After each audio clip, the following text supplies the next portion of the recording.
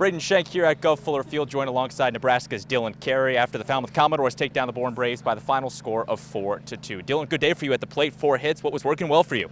Yeah, I mean, seeing the ball well on attack early, I think that's all it was, just being ready to go off the rip. What was going through your mind? 7th inning, you come up to bat, tie game, ducks on the pond. What was going through your mind during that at-bat? Yeah, honestly, I was basically saying, there's no pressure here. It's a long summer. If I get out, I get out. If I get a hit, I get a hit.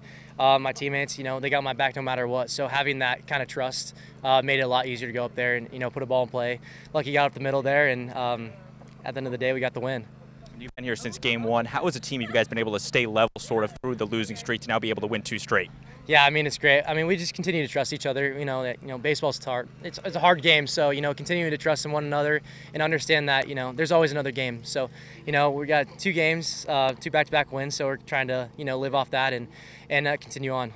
Obviously, the Commodores have won 2 straight. How does that feel? Feels great. Yeah, winning games is awesome, so, yeah.